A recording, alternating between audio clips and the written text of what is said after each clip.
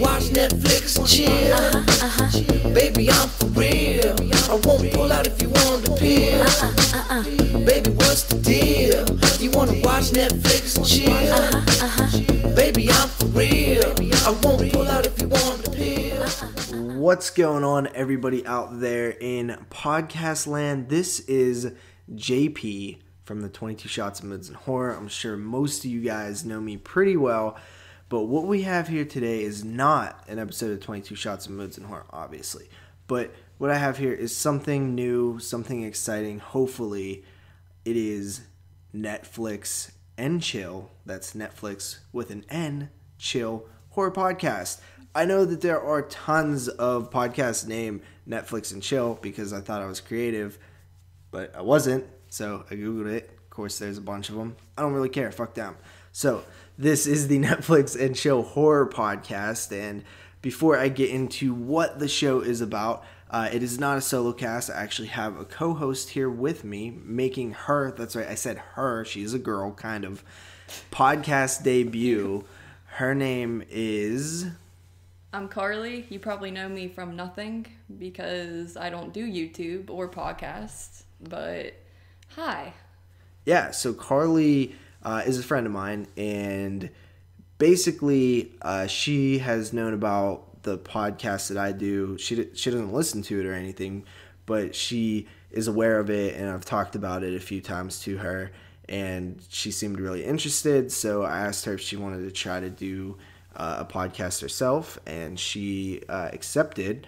I'm sure she's a little bit nervous because it is her first time podcasting, but it's not too hard once you get into it a little bit. Obviously, I've been doing it quite a while now, so it's pretty easy for me. Probably won't be easy for you. Nah. All right, so little bit of sort of a backstory on us. We're friends. We met at a job that we still currently both work at, and she is into horror films, so that's, right away hit it off. So we usually kick it once a week maybe and watch some movies or watch a movie or do something, and it's always horror for the most part. And she's not as knowledgeable in the horror world, but you do really like horror, right? Yeah. So what would you say, you grew up watching horror? Yeah, I mean, I'd say when I was 5 or 6, my mom was watching, I forget if it was Halloween or Scream. It was one of those slasher movies. And it was one of those things where I just kind of was in the room with her, and she was, thinking oh, I'm a bad parent for letting this happen, but I'm going to let it happen anyway. Because those movies aren't that bad anyway. But I was really into it, and then she was like, oh, if you like this movie, you'll like this movie too. And then I just started liking horror movies.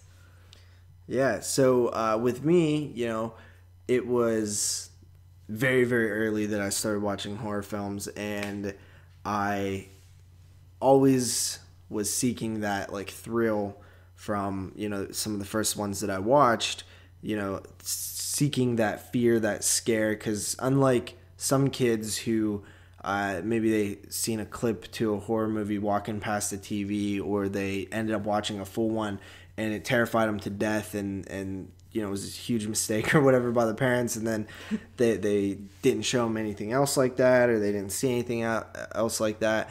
For me, it was, oh my God, I love this. I need more of this. I embraced the fear. I love that about horror movies, and that's why I kind of went down the path that I did. Is it kind of similar with you? Did you really enjoy the scare instead of being afraid of it? Well, I mean, I was afraid of it, and I would always cover my eyes and all that, but I still loved watching them, even though I would basically not watch 90% of the movie because I'd be too scared.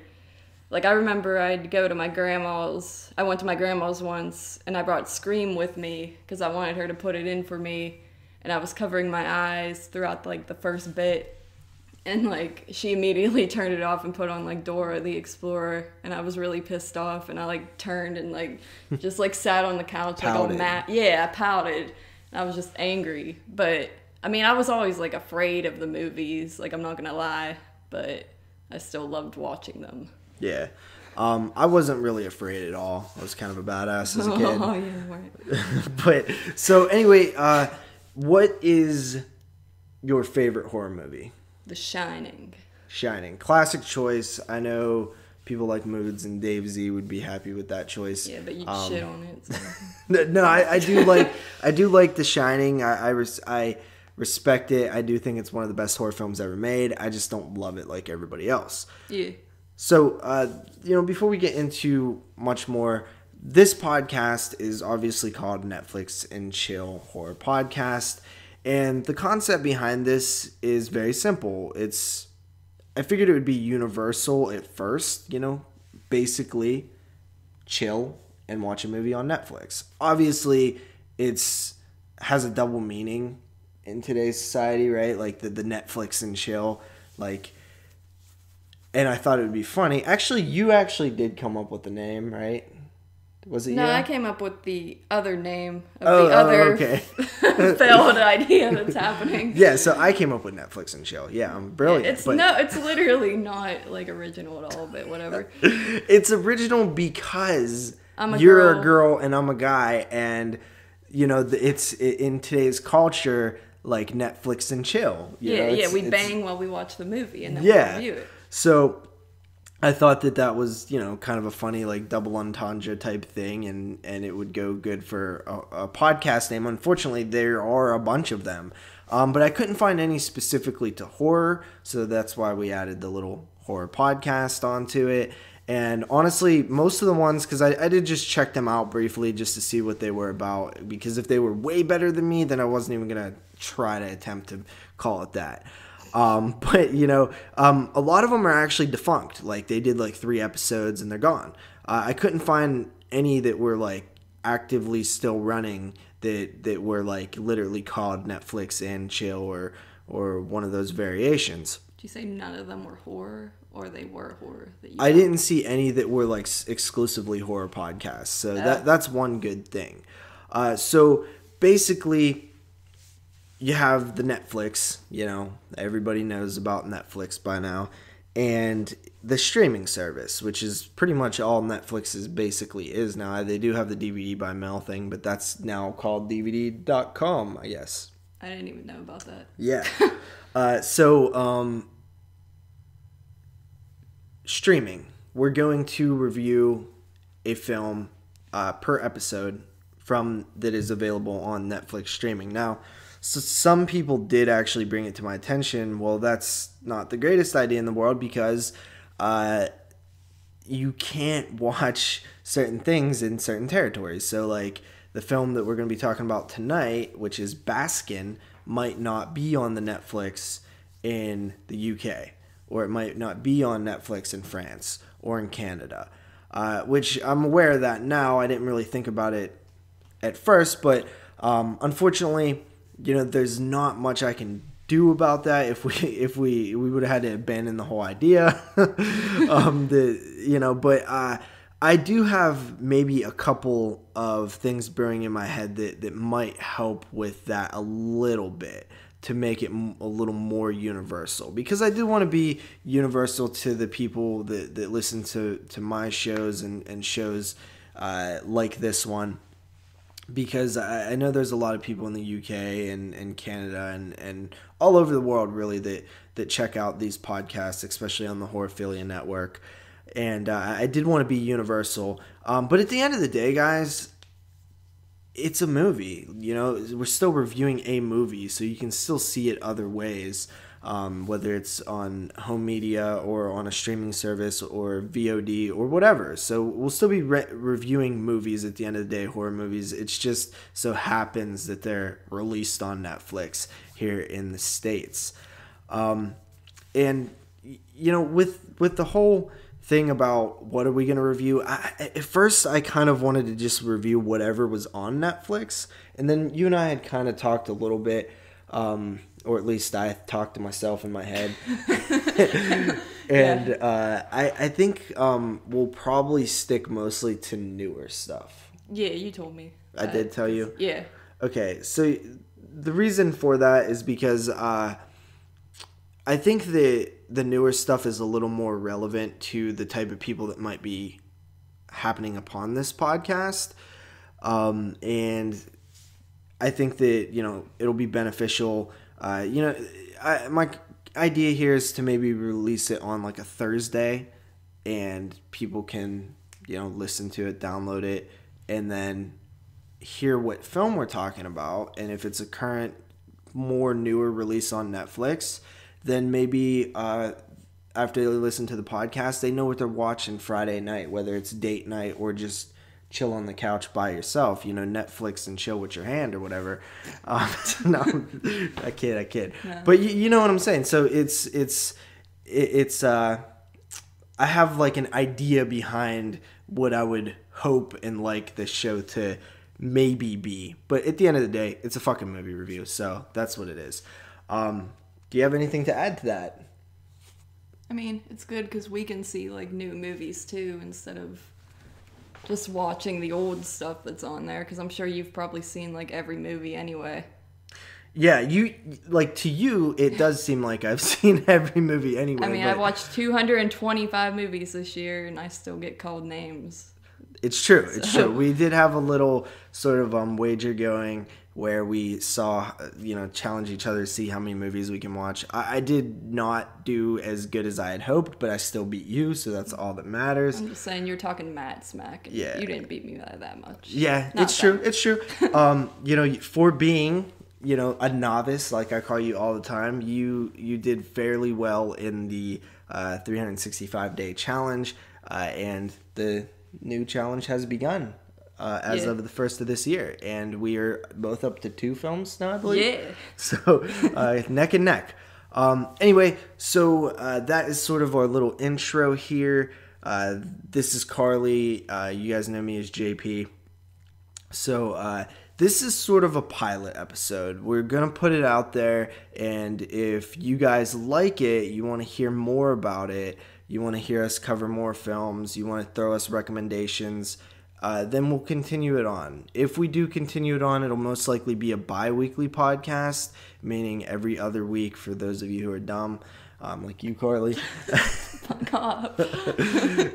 But yeah, bi-weekly I think would be fair, and who knows if it is successful, if people download it, if people like it, there's always more room to do more. That's, how most of these podcasts work. If nobody listens, then what the hell, we'll just continue to watch movies and talk about them afterwards and not record it.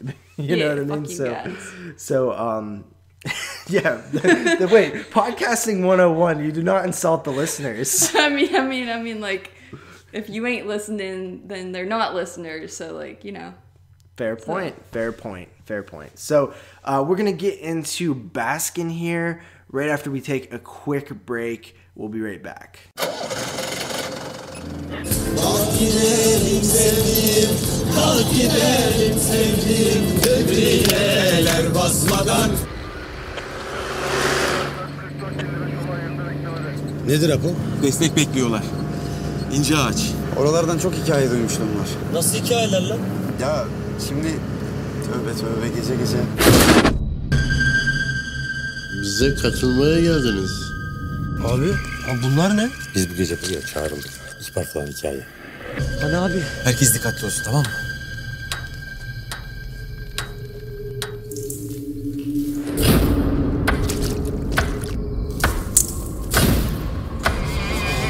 Sen hala farkında değilsin. Kimsin lan? Konuşsana lan!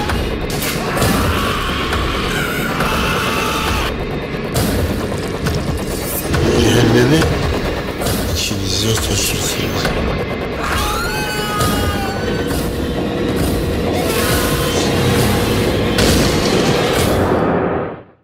Uyuduğunuz gibi ölürsünüz, uyandığınız gibi dirilirsiniz.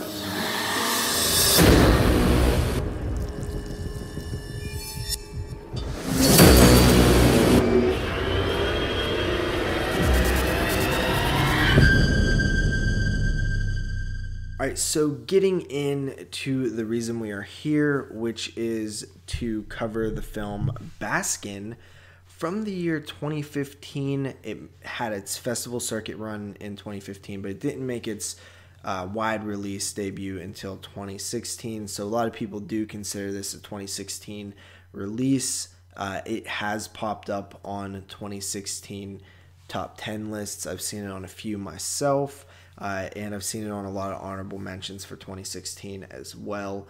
This film is a film that is a U.S.-Turkey co-production, actually. So it's mainly from Turkey, but it did have funding from the U.S., production companies from the U.S., but it seems native to Turkey, which I'm not sure if I've seen a film from Turkey. Have you? No, I don't think so. Yeah, you haven't watched a ton of foreign movies, have you? No. I haven't watched a ton either, but I'm definitely improving on my foreign watching films as of late. The director is Ken Evrenol. Literally Can is his name. Yeah, C-A-N. Do you want to give a shot at pronouncing that director's name? Evrenol? I mean, it looks Evrenol. easy, but I think it's Ken Evrenol. And written by a couple of people. I'm not even going to go into those. Wait, Ogulacan. Ogulacan. There's a lot of cans in this movie. His name's literally Ogulacan. Ogulacan. Jesus, nailed it. Jesus, man. Anytime there is foreign filmmakers, I always drop the ball with pronunciation because one, I'm just bad at. I'm just pretty bad at. Yeah, pretty much. I'm bad at like spelling and. No, I can't pronounce it either. Yeah, it's embarrassing. It's tough. So the tagline for Baskin is "Enter a world of madness and suffering." The film follows a squad of unsuspecting cops that go through a trapdoor to hell when they stumble upon a black mass in an abandoned building. Pretty much, basically, kinda. That is the IMDb description, of course. That's usually the go-to one for me, and then I kind of fill in the blanks that they left on my own. So, did you know anything about Baskin before we watched it tonight? No, I mean, you said we were going to watch it, and I was going to, at least read the plot to it, but I figured I didn't have time to, really, so I just figured, I'll just go in, see what it's about. But, yeah, I didn't look into it at all or anything. Yeah, so I've actually heard of Baskin. It actually had a little bit of hype when it was going through the festival circuit, and I remember hearing people kind of praise it and stuff, but I didn't know anything about it. I didn't know the storyline. I didn't know what the film was about at all. I didn't know. I don't even know what the title meant. You were like, "We're gonna watch Baskin," and I'm like, I have no idea what that would be about. Yeah, and then actually I was talking to you earlier today, and I was teasing you about something. Then you were like, "I thought we was watching." I was like, Basket or something. Yeah, Basket. So it was we and then I wouldn't tell her the real name of it, so she kept guessing all these words that weren't Baskin. Just one word titles. Yeah. But so it did have quite a bit of buzz, but you guys know me by now, and if you don't, I'll explain to you a little bit. I do not watch trailers. I rarely read descriptions. I like to go in as blank as possible. I don't really watch or read reviews. I might just, scroll all the way to the bottom of a review and see the rating just so I can kind of get a grasp of what people are saying about it, but what they're actually not saying. You know what I mean? Like just a basic example of did they like it or not? How much did they like it? And, I'll keep a mental note of, if I see Baskin with 10 tens or something, I'll make note of that. I don't need to know what the movie's about, but I just do try to steer towards the better films, especially when I do the top 10 of the year list. I have to see all these things, and I'd rather watch the good ones instead of the bad ones. But for the most part, I don't pay attention to anything that actually explains what the film is. And I recommend that a lot of people do that that are listening too, because it's a fun way to go into a movie to not know what to expect. So, Baskin. It starts off kind of basic. You know, it has a like pre-title sequence almost, where there's a character who is a little boy, and he hears his mom, or what we presume is his mom, like moaning like to some sex stuff. And he basically gets spooked. He sees something. He tries to wake his mom up, and you know, there's like a hand or something, so it's like it kind of cuts to the main title sequence, and then we're introduced to Policia, a bunch of police. And it kind of reminds me of like Goodfellas in a way. Like these guys are all just sitting around playing cards at a table, and like the scene like almost seems like it was completely inspired by that movie, which was kind of cool because it was kind of like out of nowhere. Like I wouldn't expect that to be in a horror film. Yeah, it was funny because the cops are sitting around there telling a story, and there's this kid who walks up and starts laughing at the story, and this cop's like, "What the fuck's funny?" Yeah. And I'm like, "That's like," we both looked at each other and we're like, "That's Goodfellas." That's Goodfellas." Yeah, like what the hell? Like, yeah, I totally did not expect to see a scene like that at all. But that scene was pretty funny, and instantly made me sort of like interested in what was going on in the movie, just to see what the hell they were gonna do.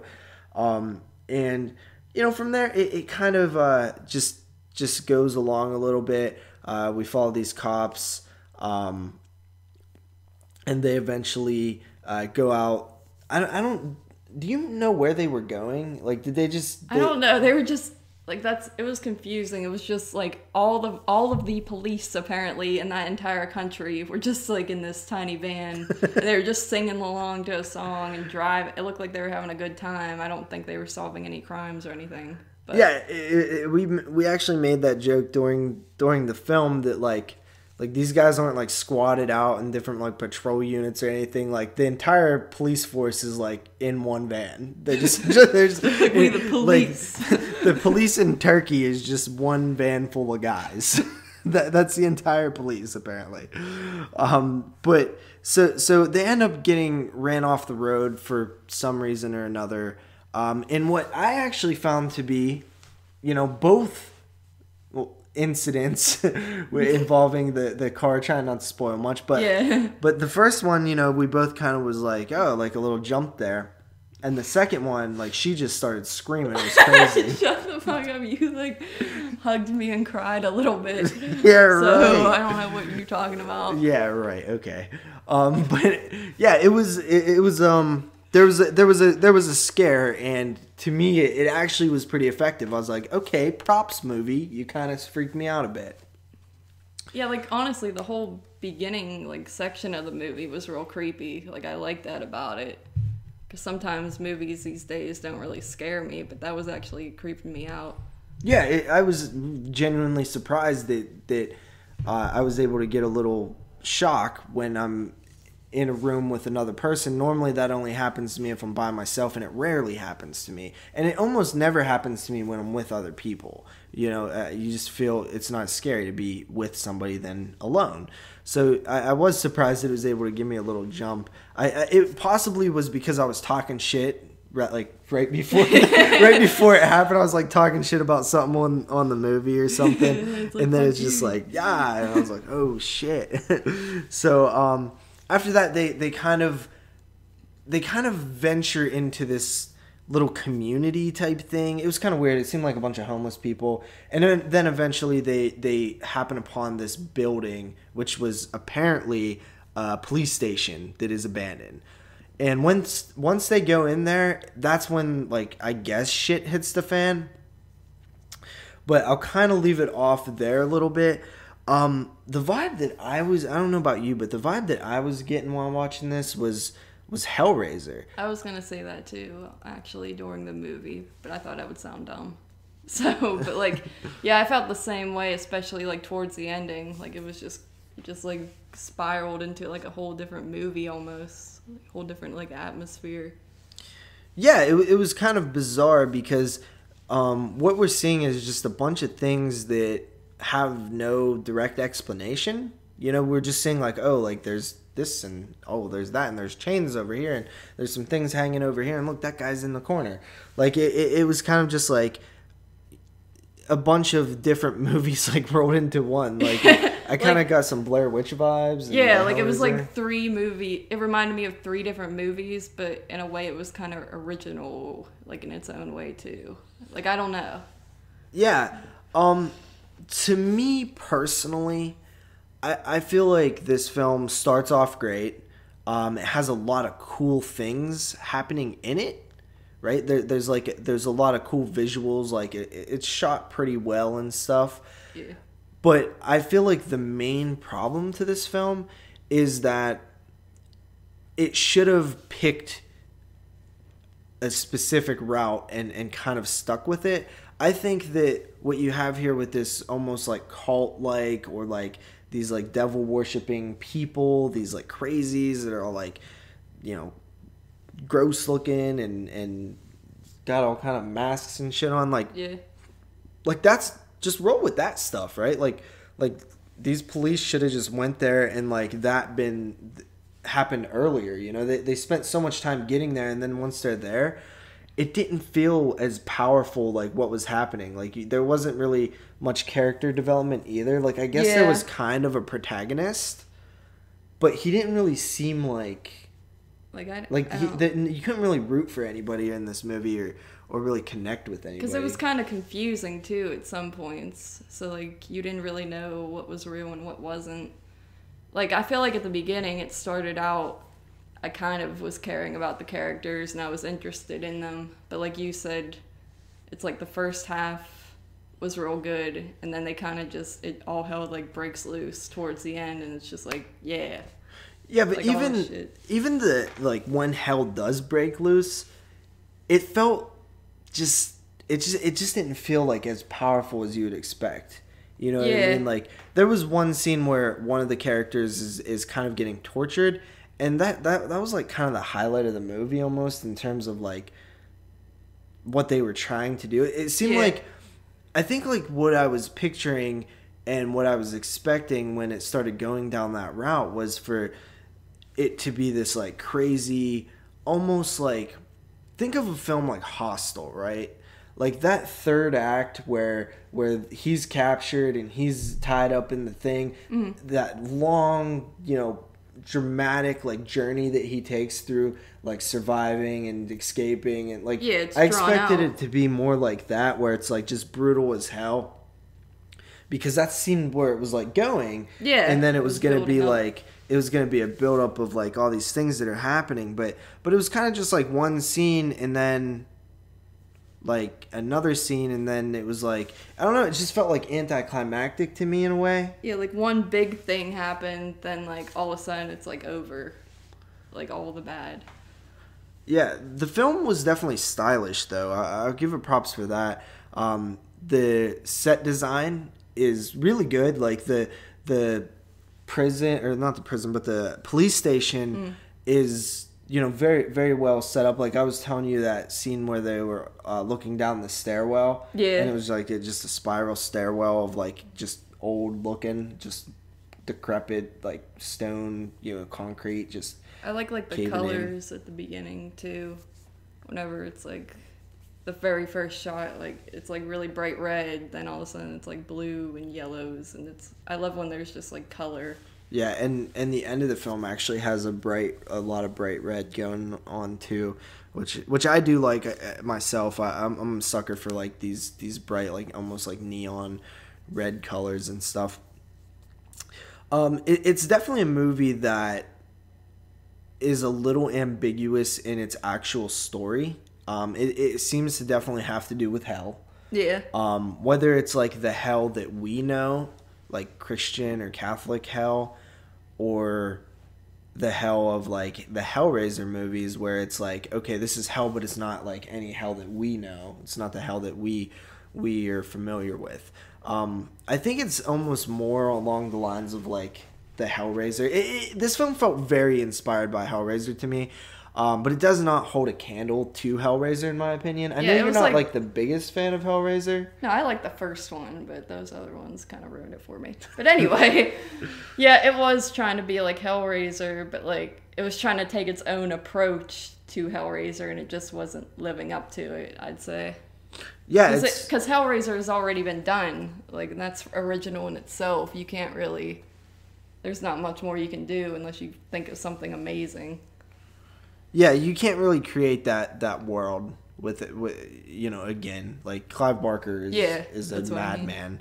madman. But this film, it kind of, I don't think it ever really goes to like the rip-off territory of Hellraiser. It just sort of dances around and, inspired by, like, oh, I'm gonna make a movie kind of like this, like kind of like Hellraiser.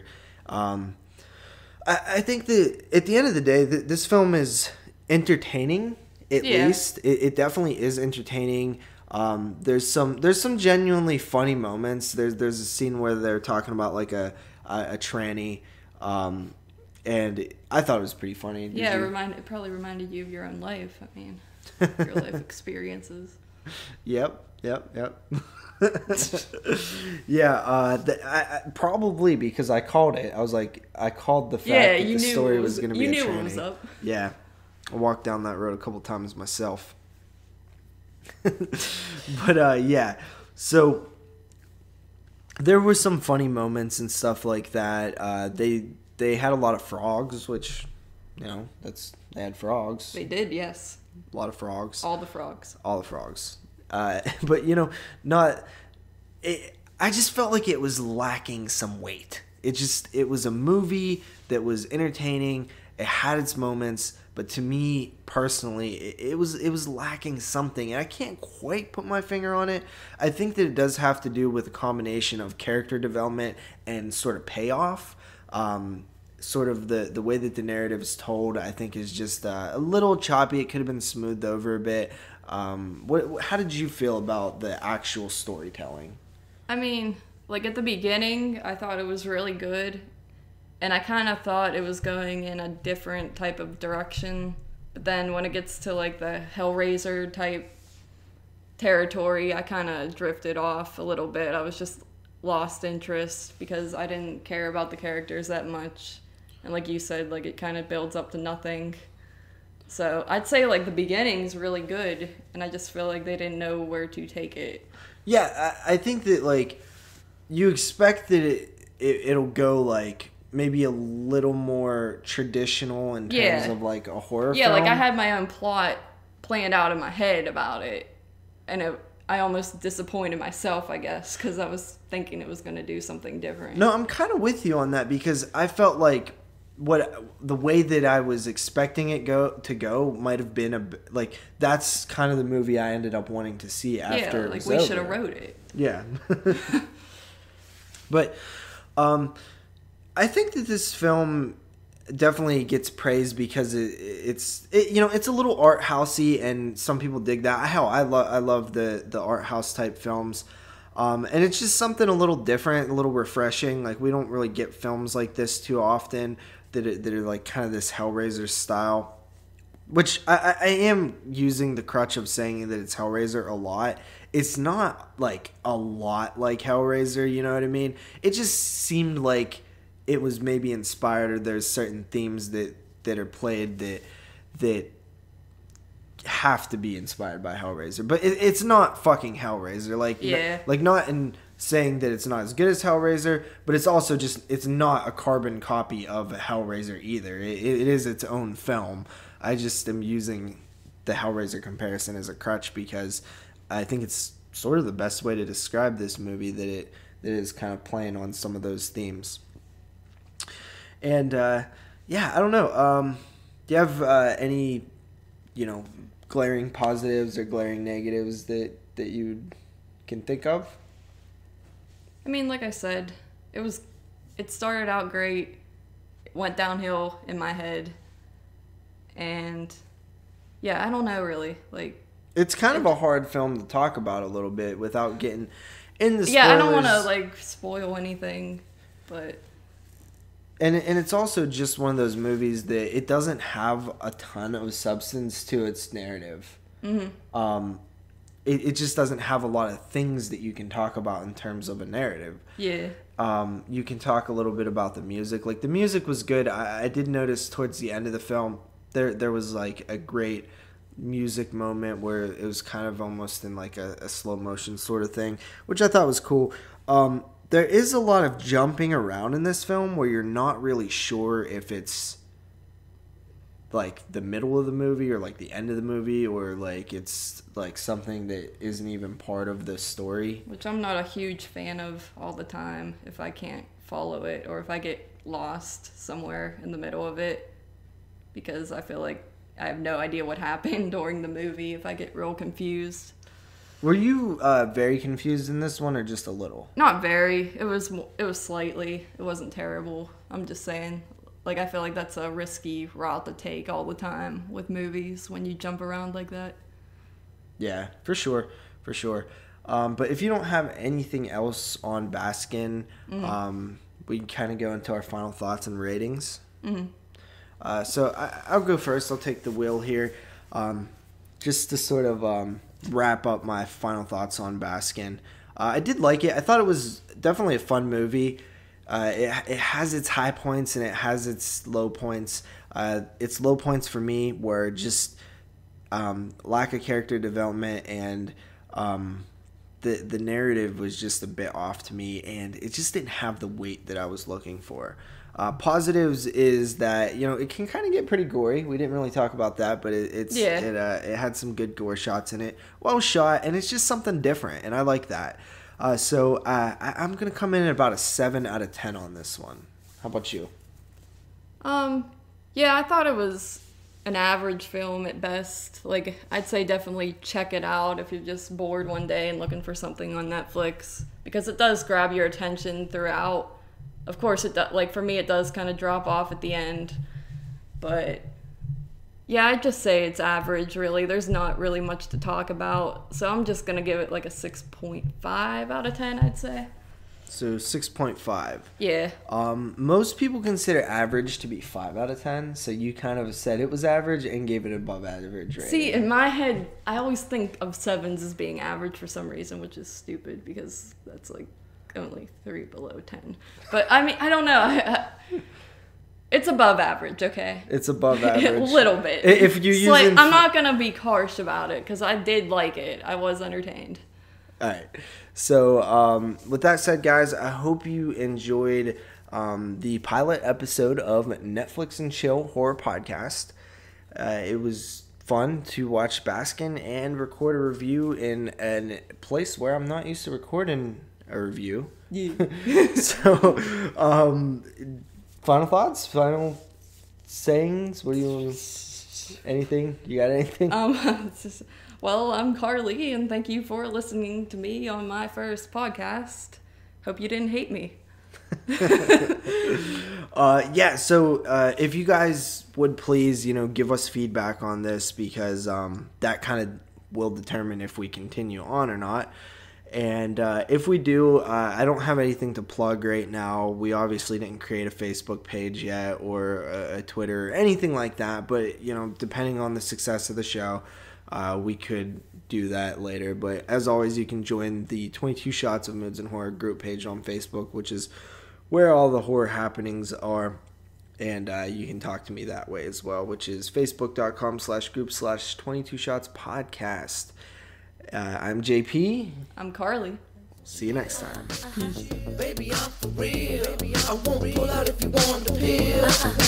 Got a DM from a teenage beauty. Wants me to come to a spot and watch Goonies. So I slipped me a roofie. Then slid my dick in a slippery booty. Rolled up some reefer on the lower back while I beat that beaver. In the bedroom theater. Pulled it out of her ass, wiped off of my t-shirt. She want red wine and dinner, bitch. You getting red vines and Twizzlers. Soft porn, cocking the popcorn, show some respect. RoboCop song, blew me till the teeth hurt. Bust two nuts, that's a double feature. Who would've thunk it? Netflix, the new code word for fucking. Baby, what's the deal? You wanna watch Netflix and chill? Baby, I'm for real. I won't pull out if you want the pill. Baby, what's the deal? You wanna watch Netflix and chill? Baby, I'm for real. I won't pull out if you want the pill. 3, 2, 1. never thought how I was gonna actually intro this. Oh, you're fucking stupid. That's what I keep asking. What's the intro gonna be? Like,